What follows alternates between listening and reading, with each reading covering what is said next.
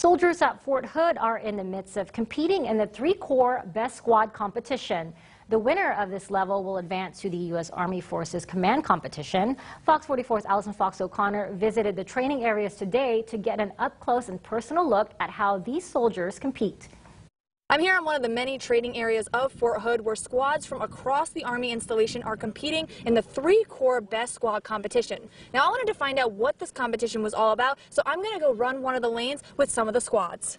Best Squad competitions range from the company level up to the United States Army Forces level, which will be held at Fort Hood later this summer. Today, squads were tasked with different challenges like being timed when putting on full protective gear and identifying potentially dangerous chemicals. And they're going to be going through their survival skills on reacting to chemical attacks using their JS list and their protective mask, as well as going through different detection methods and unmasking procedures. This was just one of the challenges squads had to face. Others were in combat-like scenarios where casualties were on the field and they had to deliver care while protecting themselves. Squad leader Sergeant Adam Acevedo says the challenges in the previous competitions have helped his squad move forward. They seem pretty similar.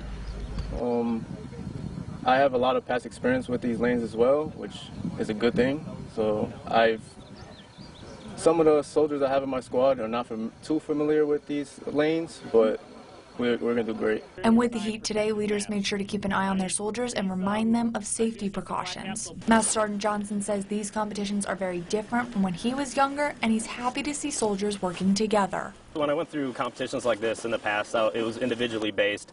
Now it's changed to squad based.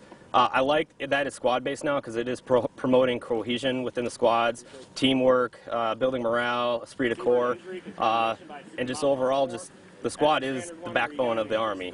So I'm pretty sure I'm going to stick to my TV job because I don't think I'm built for these type of challenges, but it was really awesome to see all the squads working together to overcome the task put in front of them. The winner of the 3 Corps Best Squad competition will be announced at the end of this week. On Fort Hood, I'm Allison Fox O'Connor, Fox 44 News.